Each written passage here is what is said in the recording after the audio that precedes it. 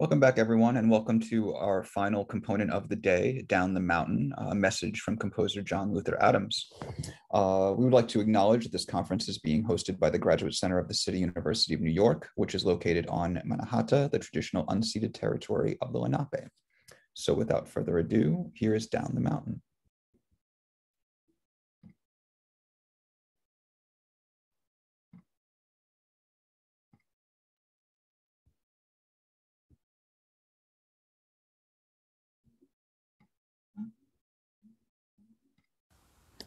Down the mountain. The descent beckons. William Carlos Williams. I am walking through a desert on the bottom of the sea. A glint catches my eye. I stop and pick it up. White coral, a shard of a colony of creatures that lived here some 300 to 500 million years ago. I can't comprehend how long ago that was. Yet, by that time, 80 to 90% of Earth's history was already written in stone. This place where I'm standing now wasn't here at all. The Earth beneath my feet was much closer to the equator, rotated 90 degrees on the north-south axis, and submerged under warm tropical waters. I step into the dry stream bed and walk across the floor of naked white limestone, smooth, solid, muffled underfoot. I climb out of the gully and onto the bank, my boots snarling and growling on gravel that washed down from ridges that have long since disintegrated. Towering over me now are red-yellow sandstone cliffs. Above, on either side, loom twin peaks of fractured rhyolite, red-brown, splashed with green lichen. I am walking through cataclysms in repose. The desert and mountains all around me hold the deep memories of catastrophe. The roaring of angry gods, the ground churning like a turbulent sea, maelstroms of searing toxic clouds howling across the land. The violence frozen in these rocks would dwarf our most fearsome weapons. Remote as they may seem now, cataclysms like these will come again, as they have for billions of years. Today, a human cataclysm is raging. Millions of people have died in a worldwide pandemic.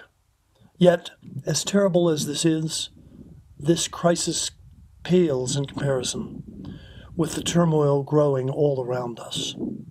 Rising seas, raging wildfires, screaming superstorms, intractable droughts, and mass extinctions. Cataclysms of our own making. As unique as we humans may be, we are not exempt from the limits of biology. Our overpopulation and overconsumption, our relentless pursuit of the economics of growth for growth's sake, as David Brower called it, the philosophy of the cancer cell, cannot continue. Our burning of the fossilized remains of life from hundreds of millions of years past is warming the climate of the Earth at a lethal rate. The most distinguishing characteristic of the human species is our intelligence. And although our cleverness may yet prove to be our undoing, our best hope for survival still lies within the human imagination, in our capacity for creative thought, of which art is the fullest expression. On the hillside across the way, a band of 26 mule deer are grazing peacefully. I continue scrambling up the slope. My immediate objective is to reach the wind-sheared juniper that stands alone between the peaks. But the strong winds force me to take shelter behind a rock, one of two tall outcrops that form a stone portal to the saddle. I was awake much of last night, rolling back and forth, trying to turn away from my fear. I fear for my wife and myself. I fear for humanity. I fear for the other species of life that we threaten. What I do not fear for is the earth. The earth will endure, as it has through countless calamities over the past 4,570,000,000 years. All my life I've felt empowered, in spite of my insecurities, my anxieties and fears. I've always felt as though I could make a difference in the world, that I could do something that somehow matters. Yet, huddling here now, I'm struggling with feelings of helplessness. Surrounded by chaos and gathering darkness in the world of human affairs, pondering the uncertain future of our species, and confronting my own mortality, what can I do? Throughout my life, I've been blessed to live close to the earth, to walk alone in beautiful places. I feel compelled to acknowledge these blessings, to express my gratitude. I feel this not only from a sense of obligation to my fellow humans, but also because this is what life does. Trees and flowers seek the light. Birds sing. Wolves howl across the distance. Each of us, as best we can, voices our answer to creation.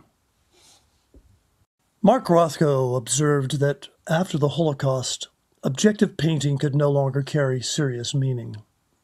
Or, as Donald Judd framed it, after Hiroshima, metaphor was dead. Today, in the face of an impending Holocaust of global proportions, what is the meaning of art?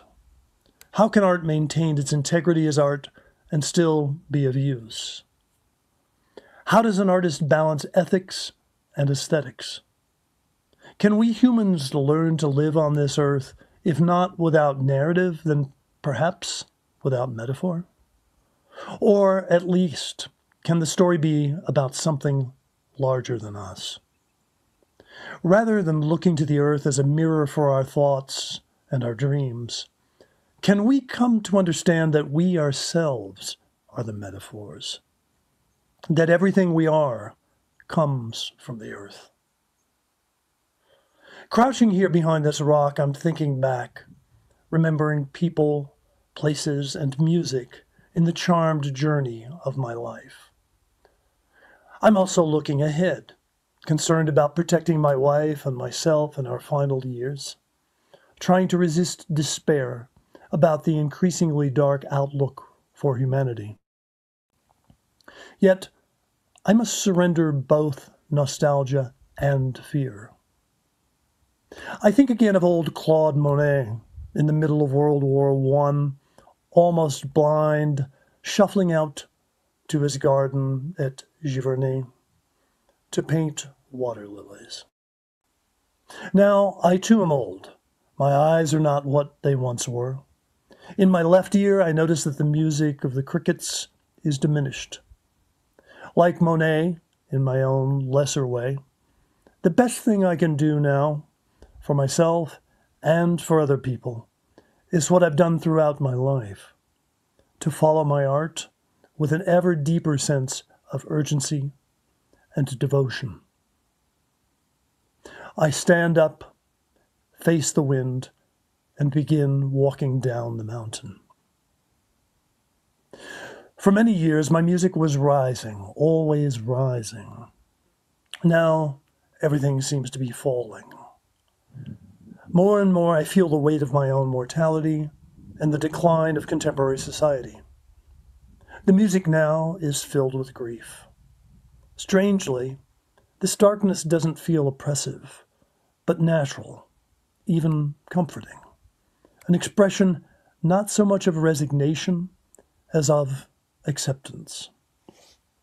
Each morning in my studio, I greet the sun and begin the day with coffee. Before turning to the work at hand, I sit in the rocker by the bay window, reading or sketching, sipping espresso. For years, I favored the bright berry tartness of lightly roasted beans.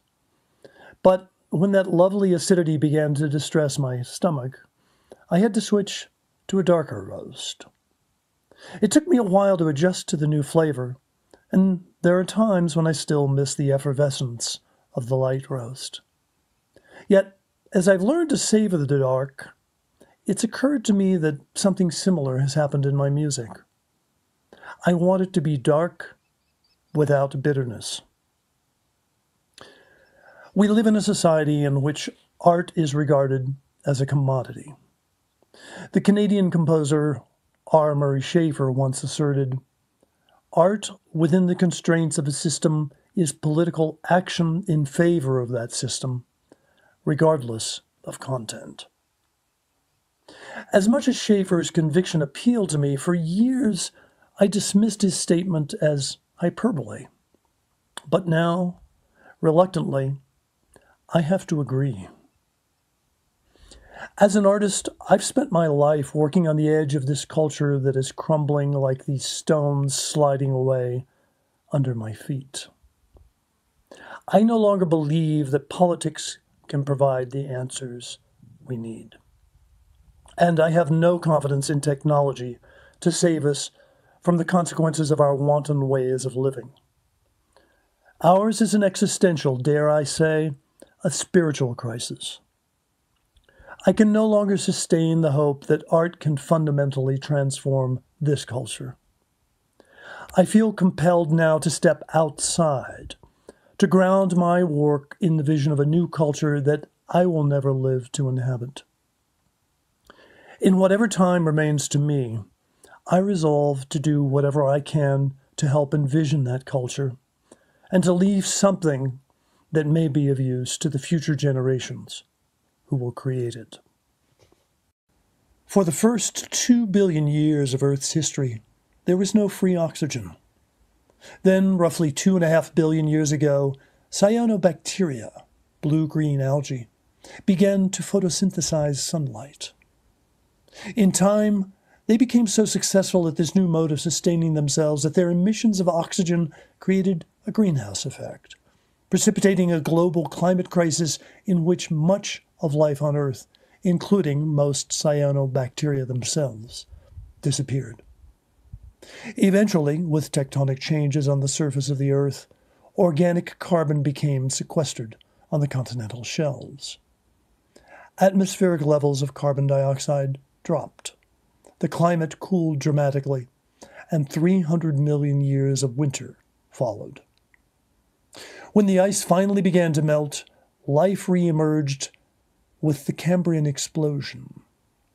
The great proliferation of plants and animals, from tropical swamps and trilobites to dinosaurs, giant sloths, saber-toothed tigers, fish, birds, and the family of humanity.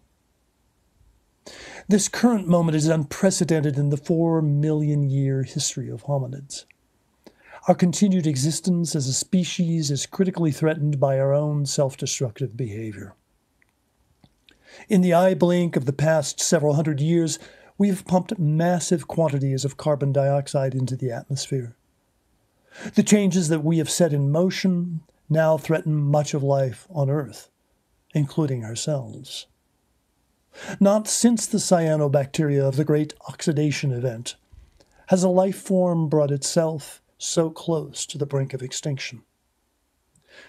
Like the most adaptable of those algae, we may somehow manage to survive the hell that we seem to be creating.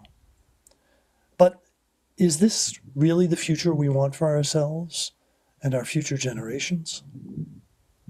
If we are to save ourselves and our descendants from the worst consequences of this crisis of our own making, we must make immediate, fundamental, and widespread changes to our ways of living.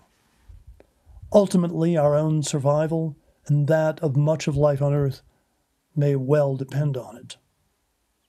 We humans like to tell ourselves that the most distinguishing difference between us and other life forms is our high level of consciousness.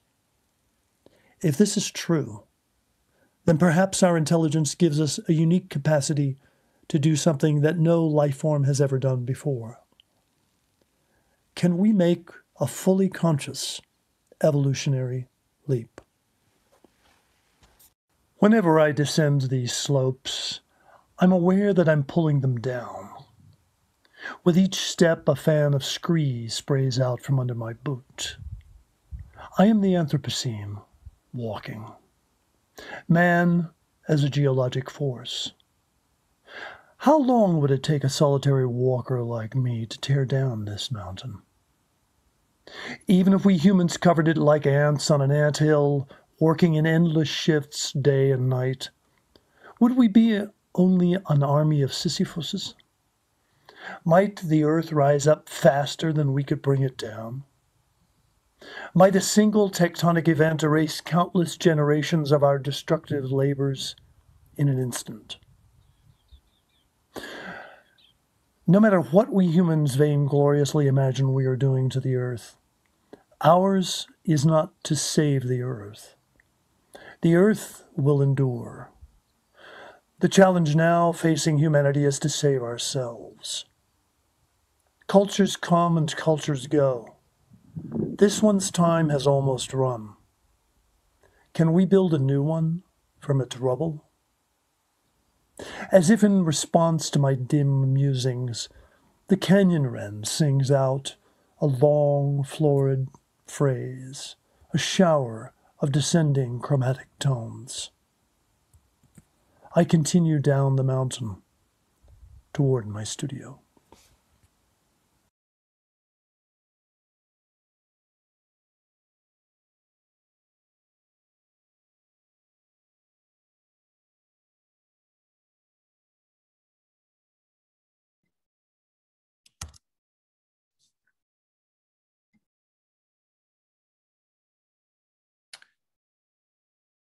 Okay. Excellent stuff from John Luther Adams. At this point, our first day has actually been completed. Thank you to everyone who has participated here. I just want to take one moment to thank all the people who were present today. Barbara McKenzie, our keynote speaker, Stephen Feld, John Luther Adams, and our paper panelists. Please do join us tomorrow when we will feature panels on climate change and multimediality. We'll also have an interview with composer Christopher Tin, who will be live. And that's about it. Again, thank you so much for your presence, for coming to this. It really is, it's been a great first day, and I thank you all. So take care, have a good night, and I'll see you tomorrow.